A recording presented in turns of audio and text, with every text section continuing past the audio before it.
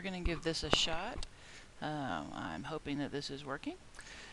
I am not an amazing tutorial maker insofar as video, so don't know how many of these will be video and how many of them will be PDFs in the future. First of all, I just wanted to show the difference between Howler 9 and Howler 10. If you'll notice, this is Howler 9 on this side, this is Howler 10. Most of the physical differences is in the tool bar right here. We've got the, in Howler 10, we've got the more Windows 10 flat tools. Howler 9 still has the dimensional and colored tools.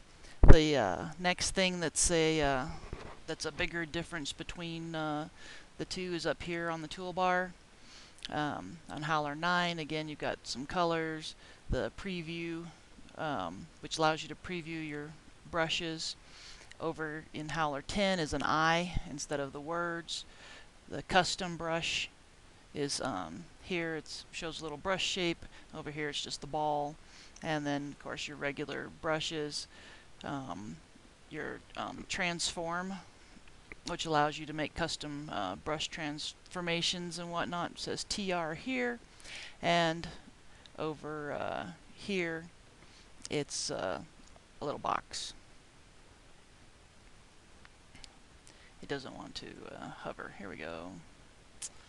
There we are. Custom brush transforms. So those things are the same between it. The other thing that's different is up here at the very top. Here, this is for the swap buffer. We'll talk about it later. And their interactive undo, your zooms.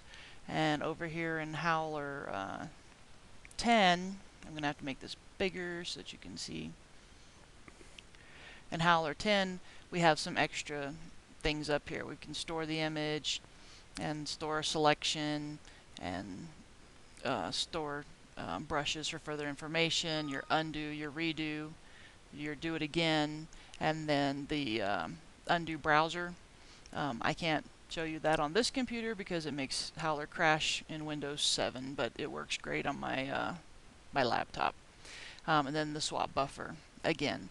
So these are the main differences insofar as the layout between Howler 10 and Howler 9.